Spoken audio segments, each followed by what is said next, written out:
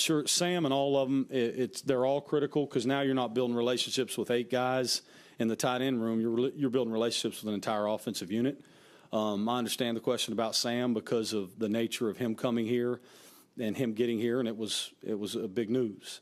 But he is driven by ball and driven to get better and come here to have what he wants to have success here at Notre Dame. So there's been communication with all of them, but especially with him to obviously sit down and talk to him about the direction of the offense, to maybe ease some anxieties, because with change comes a lot of thoughts and things that you want to get addressed. So we've addressed it with the entire offensive unit, the staff, and we'll continue to give our guys confidence and let them know that the direction is to move forward, as Coach Freeman says. As Coach Freeman said, you want to, again, show respect to what we did last year and to Tommy's job.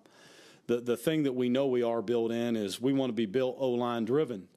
And we're going to be built from inside out with what we have returning up front and with our running backs and tight ends to be able to control a box. That's where it always has to start. Will we continue to find ways to attack people on the perimeter or deal with hat counts when they may be outnumbered, so to speak? Of course we will.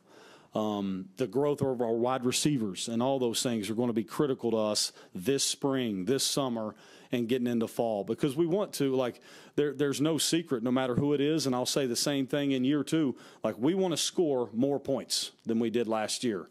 And next year we're going to want to score more points than we did last year. And so that's the deal.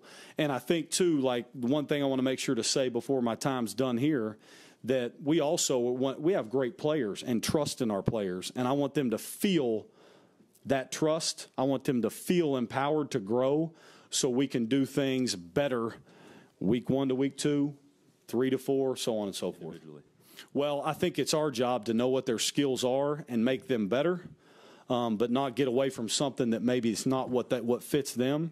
So it's going to be our job to tailor this thing around in a pro-style form, as Coach Freeman said, but we're going to do what our players can do best and then find ways to enhance. So, yes, some of them, there's some certain differences in the two, so it's our job to play off those differences of who it may be with Sam, and the same thing of Tyler, just as we did in the bowl game. We want to do what our guys are good at and then get better at doing it.